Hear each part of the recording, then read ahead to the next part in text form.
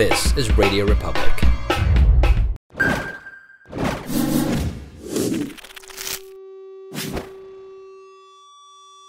We held auditions. I remember these guys were huddled. And then they're like, so who to get?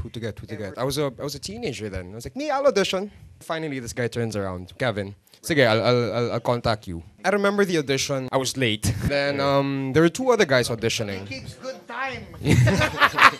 This Australian guy and then this Bruce. Bruce Carreras. Yeah, more than anything, I was not nervous during the audition. I was just happy to play. Pinlak ako the album just to get that rock and roll feel. You have to remember, Brian was a drum instructor, so he knew what he was doing. But, you know, he wasn't hitting. He hit like a girl. And we're like, yeah, you gotta hit it harder. It was so brutal.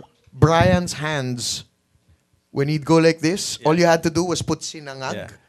It was Put bad. an egg, it looked like tosilok. Like, I think the deciding factors, we had guys who came in and who could play immediately. Brian was he's an instructor, but he was a very good friend. And we realized, we said, look, if we're gonna be with this dude from Australia, who smells funny. Road trips. I mean, we're like, we're gonna really be in 2 hours Suffer in advance the with this children. guy. Or Brian, who's nice, and we know him, he's a nice guy. Skills you can learn, but you can't teach how to be a nice guy. You can't teach, how to be a real brother, man. So when we waited, we're like, guy from Australia can kind of play, spit smelly. Or Brian, he can learn how to hit harder. Nice guy, awesome guy. And smells great. good. Not smelly. Not good. smelly. Yeah. Not smelly.